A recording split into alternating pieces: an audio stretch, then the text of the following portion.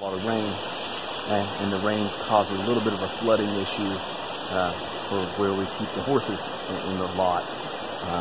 So we need to move our fence,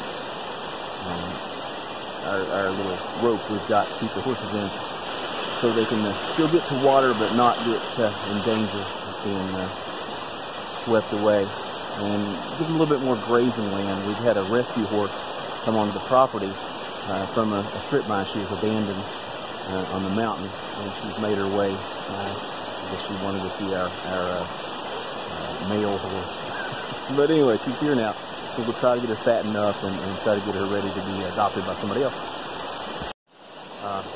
Here on the property, see right there, the water is up and it's washed their containment tank down. We're going to try to get it out of the water so we can get them a little bit more room to eat and keep them safe. See her coming from right at the top, and I hope she doesn't fall. Unless I get it on video, then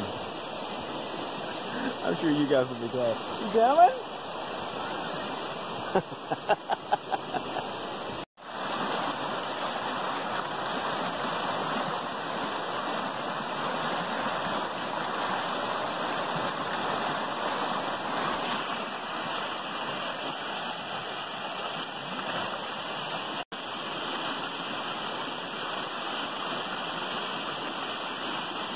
This horse just showed up on the property.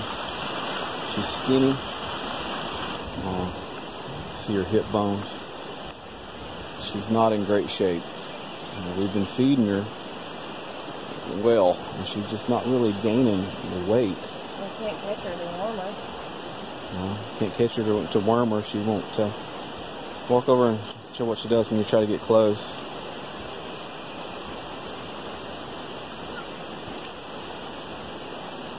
Tried all day one day to catch her and to worm her, and see our others are just starved to death. Yeah, the other ones are in the same lot, eating at the same time, or getting fat. But she's been. How long has she been with us? I don't know, about 3 weeks. 3 weeks. So we're hoping to get her a little fattened up before we find her a new home. She's gained a little bit of weight in her back. She needs. Gotta get old girl healthy.